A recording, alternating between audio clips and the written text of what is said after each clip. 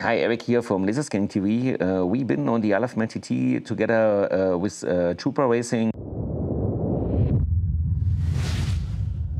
And I used the same technology of this 3D rendering here to capture part of the tribune. And you have now the first time the option to get a real 3D impression, how it looks like to sitting on the tribune. What you can see here from the grid. Looks here, you have a very good looks. As if you're planning to go to the LFMan TT, yeah, maybe you should book and also a seat here on the tribune. So, and I also done here a small view for you that you can have also how the pit is looking like, or the paddock is looking like. So close to the tribune, you have here the big RST tent and your RY tent, the famous Milwaukee here. It's so the event area.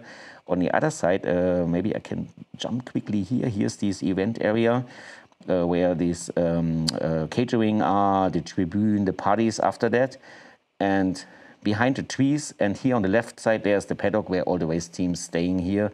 Yeah, if you plan your trip, now we have a short overview. You can also go with me together to the start area here. Unfortunately, this data on some reason are not so nice like the other ones, but this is, I had also a small system with me because I have traveled in the airplane. I can not take big stuff with me and not super expensive because there's custom issues. There I use this one. Here, this is like, if you're a racer, you're coming here in the pit line inside with me. So here on the right side, what you see, that's at the holder where usually then the fuel tanks are integrated, where the fuel people staying. And yeah, take this flight with me here. You see that's the tribune.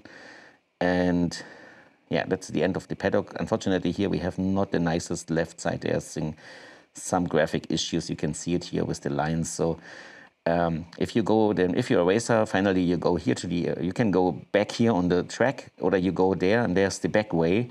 And if you are successful riders, that is the area here where is later, I think here is the big celebration, the starting. You're coming here if you're number 1, 2, or 3. And if you are normal competitors, not race winner, but of course everybody is a winner who finished the race there. You go this way back here.